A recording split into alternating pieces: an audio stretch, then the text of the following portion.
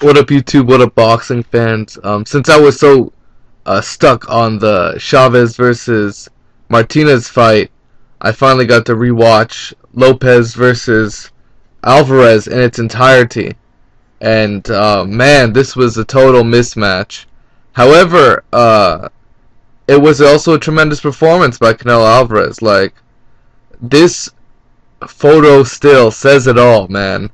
Canelo's body attack was like the huge reason.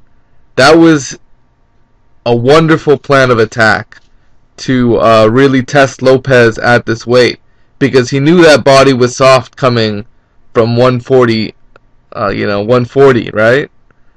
Coming up from 140 pounds, you're gonna have a soft rib cage at 154. So Canelo ripped Josesito Lopez's body, and Lopez's body got tattooed with left hooks to the body. Like, just tattooed with left hooks.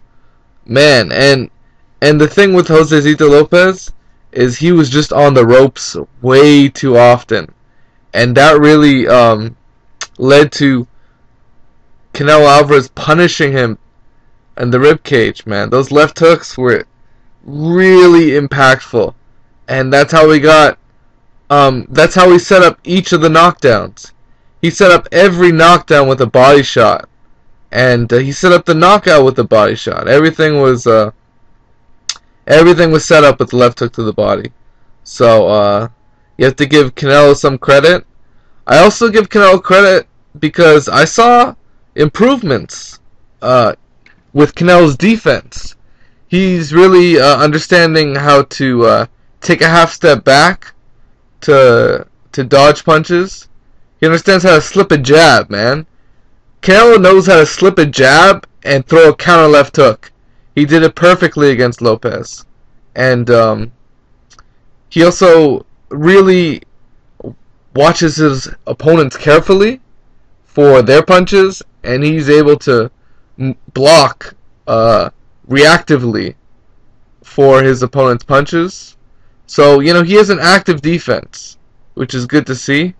And he has pretty good waist movement. Like, he's able to lean back on his waist to dodge punches, kind of like Vladimir Klitschko. Kind of like Vladimir or Vitaly Klitschko. He really like he's able to bend his waist backwards to dodge straight punches or hooks.